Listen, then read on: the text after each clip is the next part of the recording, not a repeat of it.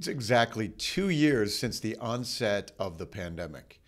Interest rates are at the highest level since 2019, but buyers aren't backing off at all yet. 2 years and the post-pandemic real estate market continues to surprise me. Let's take a look at this week's data and see the latest. Each week, Altos Research tracks every home for sale in the country, all the pricing and supply and demand, and we analyze all those changes and we make it available to you before you see it in the traditional channels. I'm Mike Simonsen. I'm the CEO of Altos Research. Let's take a look at the data and see the details for the week of March 21, 2022. Available inventory of unsold single-family homes in the U.S. is basically unchanged from last week at 248,000 homes. That's actually down just a smidge, and largely due to some delayed new construction actually removed from the metric here until it's complete. We could have a few weeks bumping along the bottom before inventory starts climbing reliably for the summer. I've labeled here at the left end of the chart how normal times, back in normal times, inventory would be climbing very obviously by mid-March. And even in those weeks just prior to the pandemic, you can see the little dip here. You can see that it was already coming, but the official, the pandemic was already coming, but the official lockdowns weren't in place yet. So in 2020, right there at the 2 years ago, the available inventory was 738,000 homes, basically 3 times that number that is available right now. In 2019, we were still dealing from the effects of a year of rising interest rates in the prior year. And so inventory was at 827,000. So week over week, inventory is starting to increase. We're flat this week. And then now, this is all seasonal right now, and it's better than last year, starting earlier than last year, but shows no signs yet of any market slowing from rising interest rates. Assuming rates continue to rise, say to maybe 4.5%, we could see the impact it would be much later in the year, the second half of the year. This is a forecast model which uses 2018 as our guide for how rising rates should impact inventory. The dotted line here is 2022 with the projection for the rest of the year. We appear to be turning the corner now with our seasonal increase in inventory. So that's already an improvement over last year. Then we can use the dark blue line up higher, which is where you can see inventory gradually climbed over the previous years in 2018 as the market slowed with more expensive money in 2018. Remember, if you're testing the hypothesis that rising rates will be maybe the pinprick that bursts a housing bubble, this chart helps explain why we think that is very unlikely. The important point is that existing homeowners are locked into their 3% or lower mortgage. Rising rates don't impact their loans, don't make their loans worse. If anything, those loans feel more precious to hold on to. So you sell your house less frequently, and you certainly don't let a property go into foreclosure. So rising rates don't create a flood of new inventory by any stretch. Rising rates could cool buyer demand a touch. But even here, new buyers are driven more by demographics than by rates per se. So maybe a touch more inventory comes from decreased buyer demand, affordability metrics.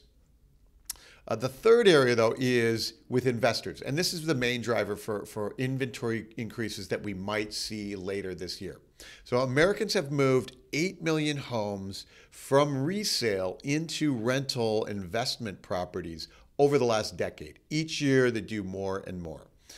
One way you do that is by doubling up. So you're ready to upsize or downsize your existing home, and you keep the first one for the investment property as you move into the second one. When rates are 3%, that's very affordable to keep both houses. When they're 4.5%, that starts to be less attractive. So fewer people do that doubling up trade, and they list their house for sale. So inventory can climb a little bit.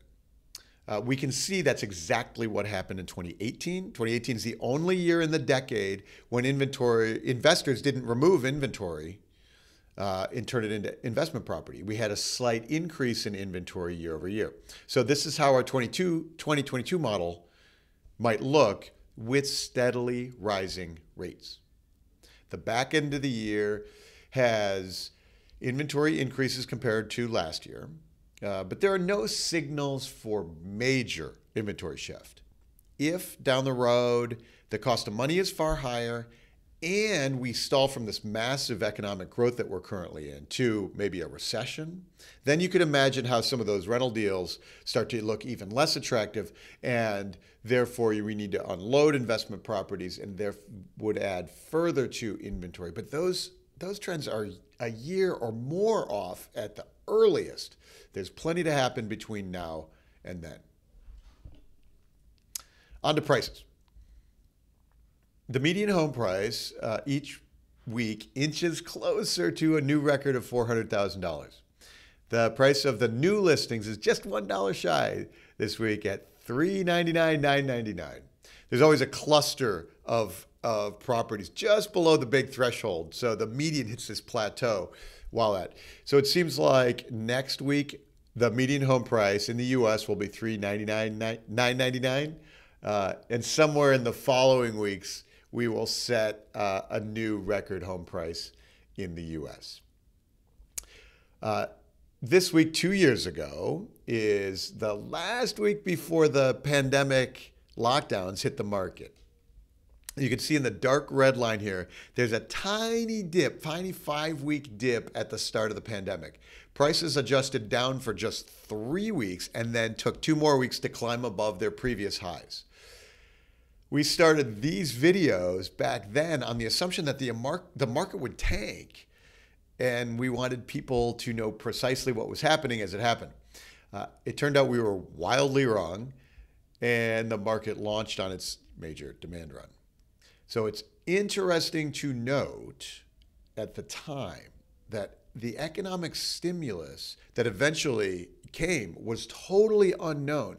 So this demand in April and May of last year was not driven by the helicopter Fed money dumping in.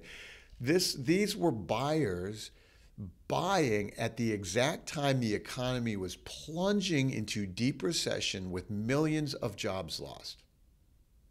So this was not a stimulus-based burst at the beginning. It was despite the major economic halt.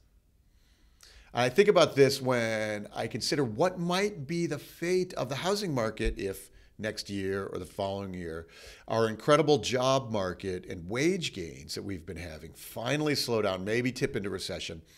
And is it possible that housing, because of the strong demographics we're in, is counter-cyclical to the business cycle this time around? Wouldn't that be surprising?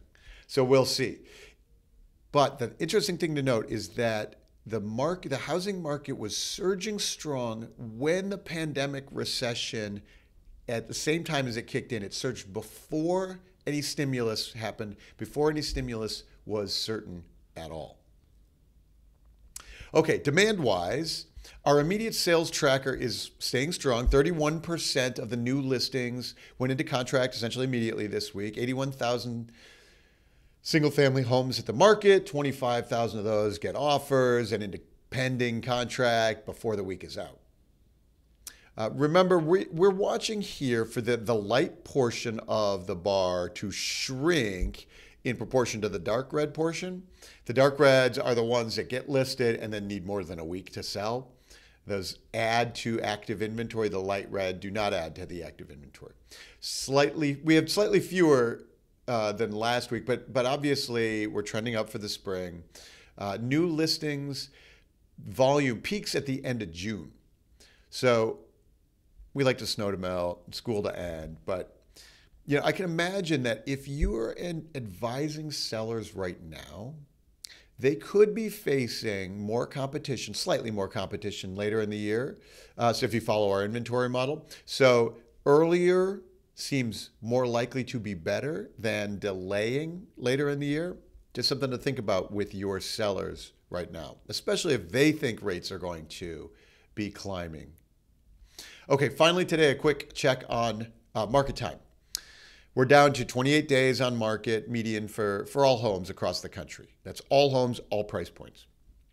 There are very few that have set our offer for a long time, even though the wacky ones that usually take, 6, 8, 12 months or more to sell, they've moved. And so we're left with only the fast turnover. The market time will continue to accelerate for a couple more months. As we cross into that peak, and then late summer is when market time starts climbing again. Normally mid March though, normally pre-pandemic times, we might expect 2.5 months, 10 weeks, 11 weeks. Right now, 28 days. So no signs of slowing there at all yet. That's still going to keep accelerating for the next several weeks, couple months at least, and then before it slows down for late in the summer.